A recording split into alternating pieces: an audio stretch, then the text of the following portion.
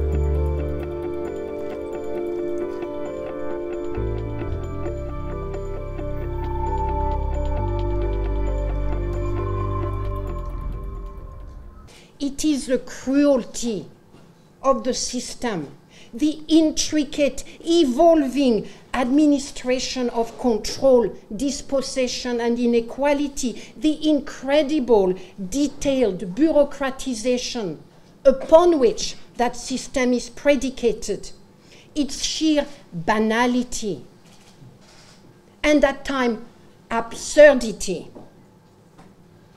that has taken my breath away. Apartheid is both a system and a crime.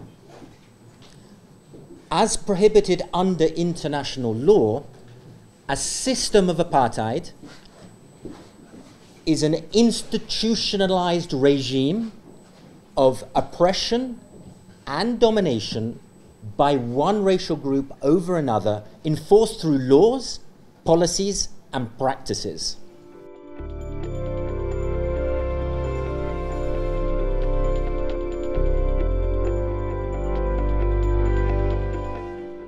In the past, Amnesty was a respected organization. Not anymore.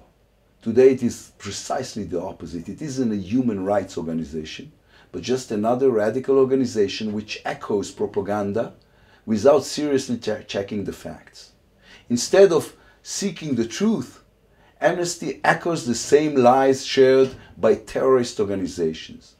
5 minutes of serious examination would be enough to know that the so-called facts in the report published by Amnesty this week are delusional and disconnected from reality.